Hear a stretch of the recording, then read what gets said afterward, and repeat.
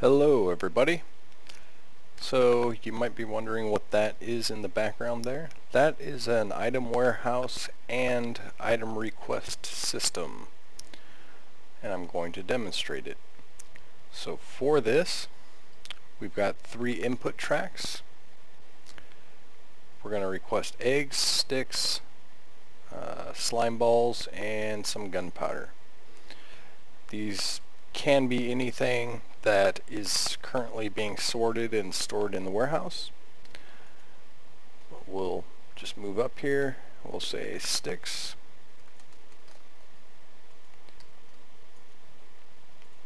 Drop in an egg. Drop in a slime ball.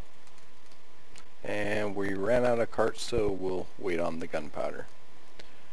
Real quick, just click these guys. And then we're going to go watch what happens. So right now they are queuing up, waiting for their turn to move. In a second here, the first one, the farthest one away, will trigger. Probably should have timed this a bit better, but we can see that the blinking light is coming down the line, and there it goes. Excuse me.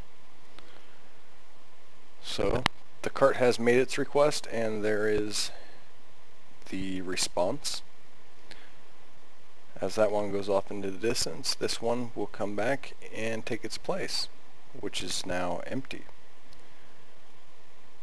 You'll see this cart coming back, going back to where it initially started. And the second cart has taken flight. It makes its request. You'll see a different track, the first track this time, take off. And you'll see that now empty cart come around and drop down on the first track and take its place. Over here, goes back, here, takes off. So with this system here, the traffic cop, as I call it, carts can't bang into each other if they're, in the system. And as you can see, the whole process is just repeating itself. This cart will take its place and begin being filled up by the item sorter. So as you can see, all the carts are back in their initial position. Here we requested eggs, which, well, sorry, I think I messed up, but those were supposed to be eggs, but here are the eggs. Here are the sticks, because I did them in that order. Rewind it if you want to see. And here are the slime balls. Let's take a few of the slime balls and let's send the rest back. In this case, cart's going to take a different path. It's going to wait for its turn to move. Only one cart can be in process at a time. See, blinking lights coming down, and the cart should go about now. This time, because it's full, it's going to be moved to the unloader, which is over here.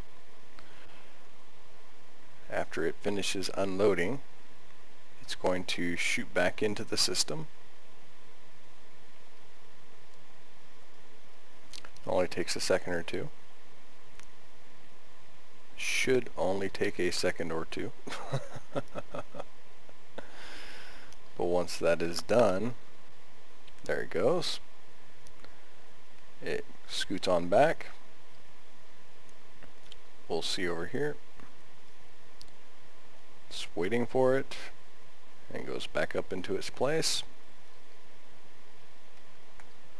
And we'll see we have an empty cart.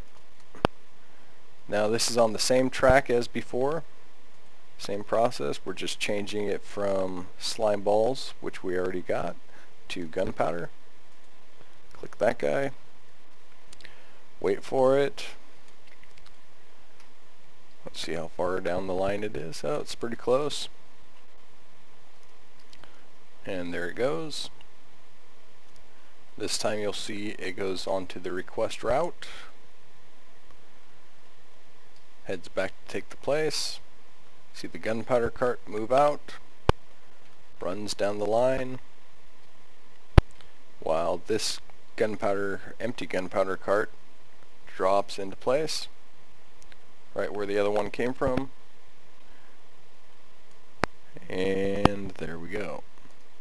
We'll go check this real quick. Should be gunpowder, and it's gunpowder. So how's that for you?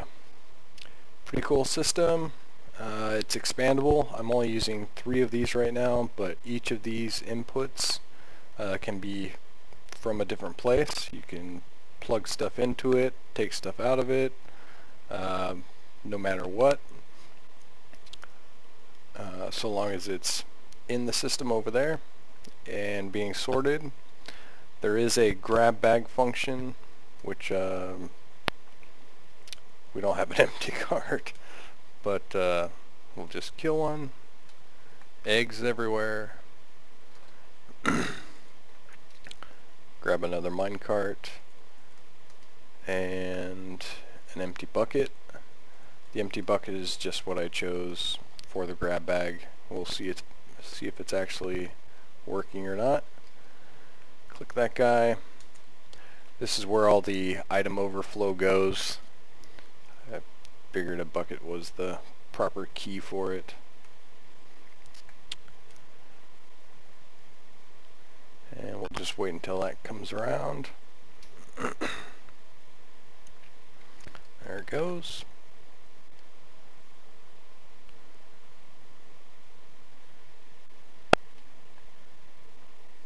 So whenever the system overflows or you put in stuff that you don't have sorted quite yet, then you can use this to basically resort everything. And I didn't have a blocker that far down, my fault, but it did make it to the right place.